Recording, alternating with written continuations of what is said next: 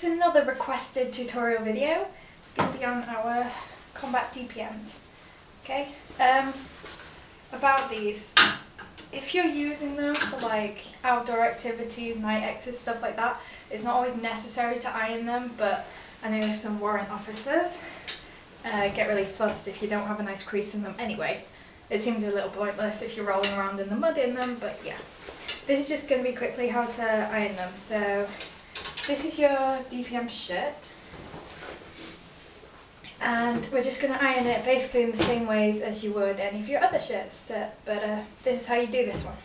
First thing you need to do is make sure it's nice and flat.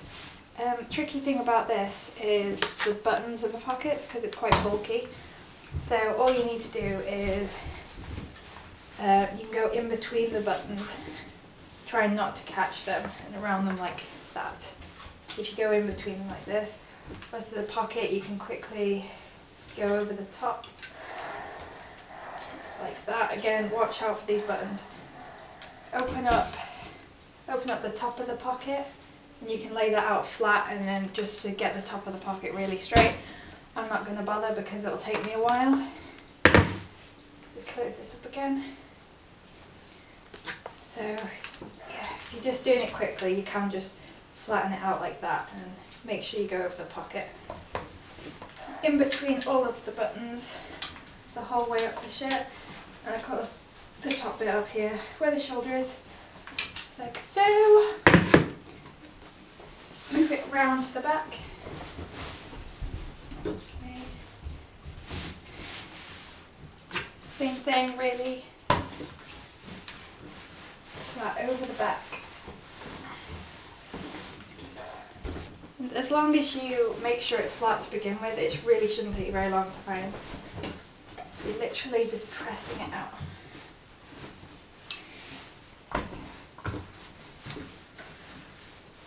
Same with this bit.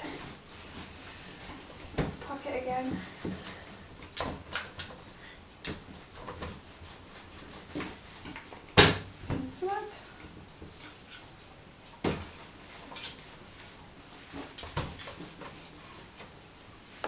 With these, the epaulette will be on the front, so you can open that up separately and then flatten your epaulette out.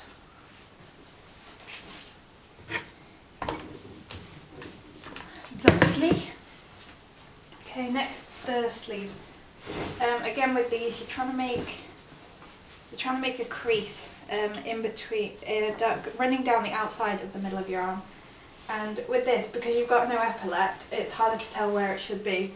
But if you can see this stitching here at the top of the shirt on the shoulder, that's a rough guide as to where it should be. So if you gather it here, where the stitching ends and where it meets the arm, that should be where your crease is going.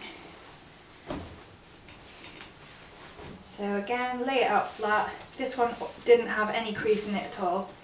So if you need to make one, this is how you do it. Iron it in really firmly to get that crease nice and sharp.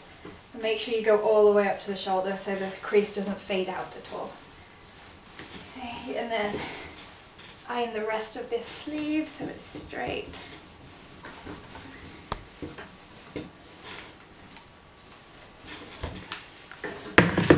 Flip it over. Do that crease again on this side.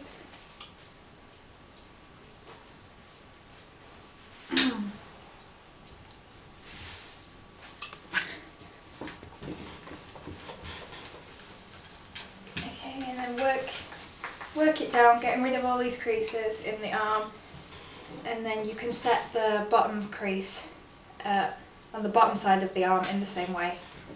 So you could just move this up your ironing board, and then it's directly opposite the other crease you've just made. So it'll be down here.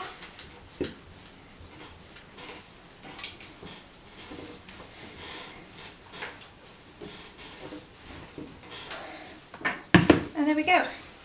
So you've got a nice sharp crease in the sleeve of your DPM shirt.